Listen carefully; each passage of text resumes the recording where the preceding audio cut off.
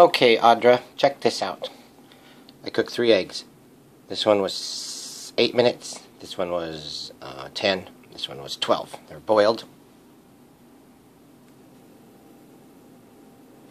They were cooked in this pot with a lid and just a ½ inch of water.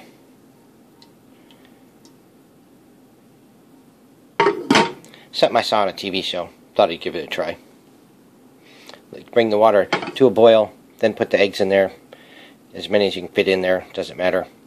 The steam has lots of heat in it, so it does the cooking. Okay, the next thing we do is cut them.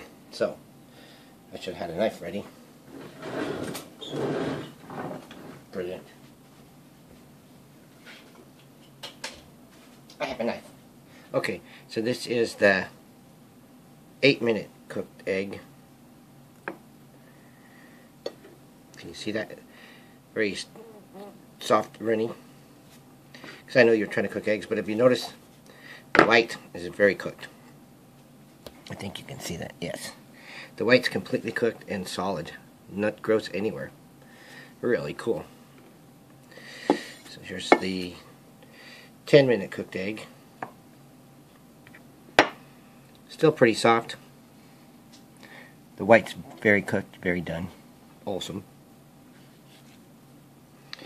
Here's the 12-minute cooked egg.